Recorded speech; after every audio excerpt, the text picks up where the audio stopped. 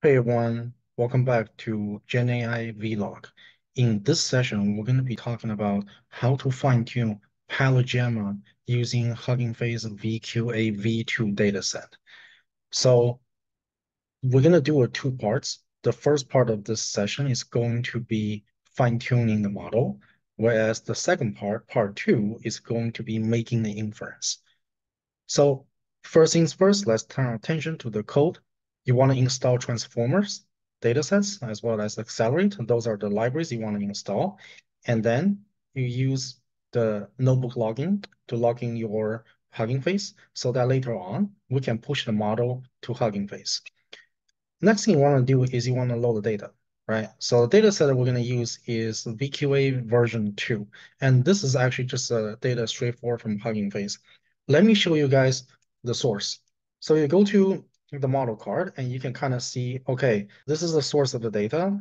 That's your URL. And then you have number of questions, number of images, things like that. So we can go to visual question answer website, and that's the website that provides the actual data.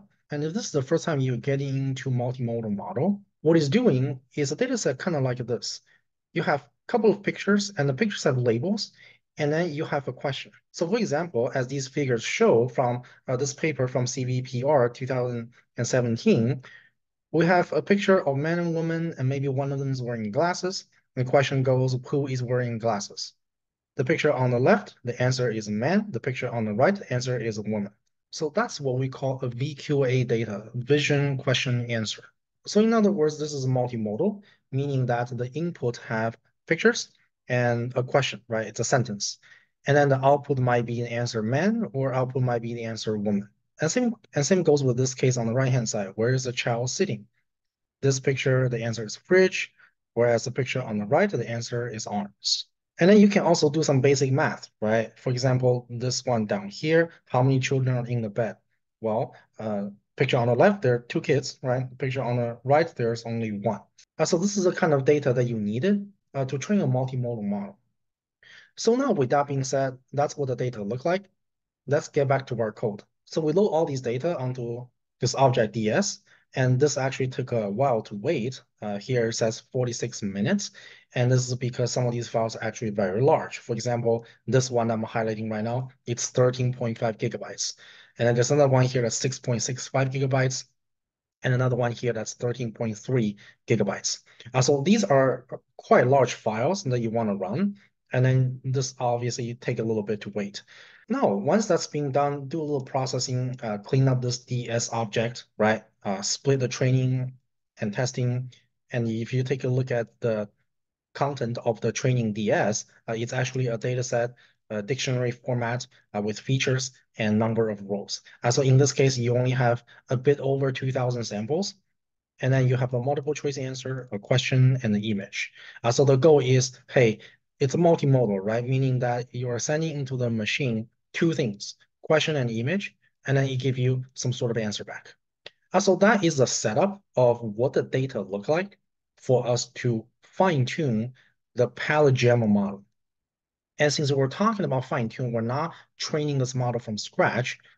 First things first is you want to load up a pre-trained model, right? So this code here will help you load up a PaliGemma model that's 3 billion, and that is from Google. So with that being said, that's your pre-trained model.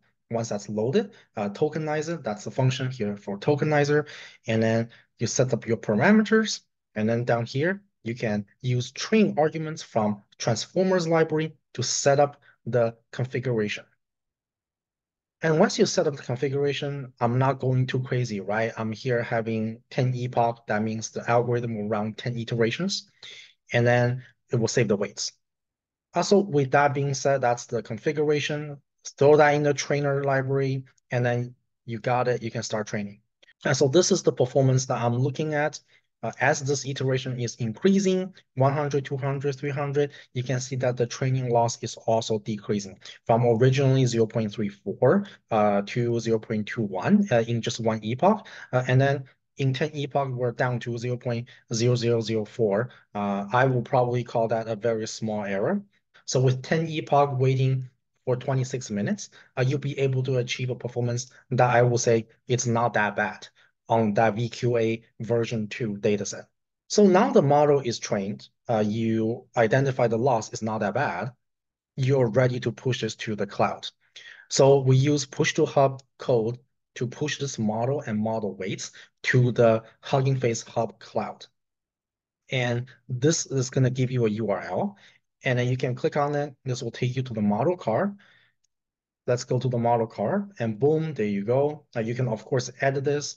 For me, I didn't want to go too crazy, so I just took some of these from Google's PaliGemma model. Next part, we're going to talk about how to make an inference using this model card. Thank you for watching. Like and subscribe.